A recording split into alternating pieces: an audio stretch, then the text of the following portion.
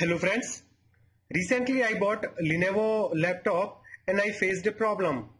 I cannot use function keys such as F1, F2 directly.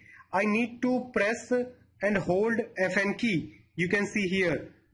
If I have to press F2, then I have to press Fn key first and then F2. So I used to work in the tally and it is very difficult because I need to select so many times Alt plus F2, but for F2 I have to press Fn key, F2 and then Alt key, and it is very difficult. It is the combination is it is taking too much time. So in this video I will teach you how you can disable the hotkeys. We called it hotkeys because if I will not press Fn key, it will work for decreasing the volume, and the F3 is increasing the volume. Like that, there are so many, you can see there's so many types of work available in the keyboard. So how to disable the hotkeys, I will teach you. What you have to do, just escape from all the programs and you have to restart the window.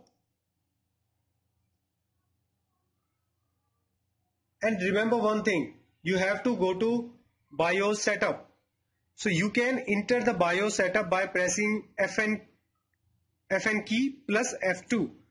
And actually the shortcut key to enter the BIOS setup is F2. But you know, for using the F2, I have to press Fn plus F2. So now you can see I have already entered in the BIOS setup. So I will go to the configuration, and then in the end you can see hotkey mode. You have to enter there and you have to disable the hotkeys, and then you have to save it. So the saving function is here, Fn plus F10. So I will press Fn plus F10 and then exit saving changes. Yes, press enter. And now window will restart.